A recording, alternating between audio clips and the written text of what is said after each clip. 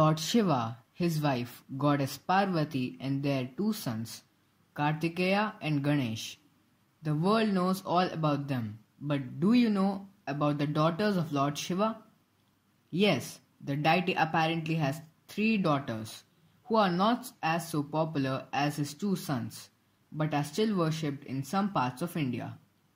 These daughters have been mentioned in Shiva Purana, and even many religious scriptures stories mention their existence. Going by the names of Ashoksundari, Jyoti and Mansa, they never had the popularity as their father, mother and siblings, but they have been worshipped in some parts of India religiously. The story of Ashoksundari. Ashoksundari is the first daughter of Lord Shiva. She was created by Goddess Parvati. You can read about her in detail in Padma Purana. The religious story suggests that Goddess Parvati created Ashoksundari to reduce her loneliness.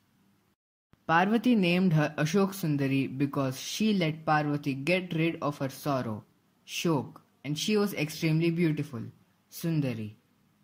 Shiva's second daughter, Goddess Jyoti. The second daughter of Lord Shiva is Jyoti. Her name literally means light, and she is popular as the Hindu goddess of light. There are two different myths about her birth.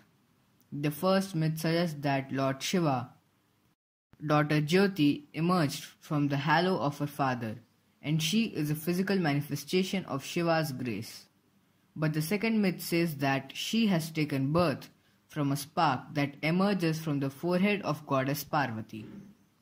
Jyoti is also known as Goddess Jwalamukhi and worshipped in many temples in Tamil Nadu.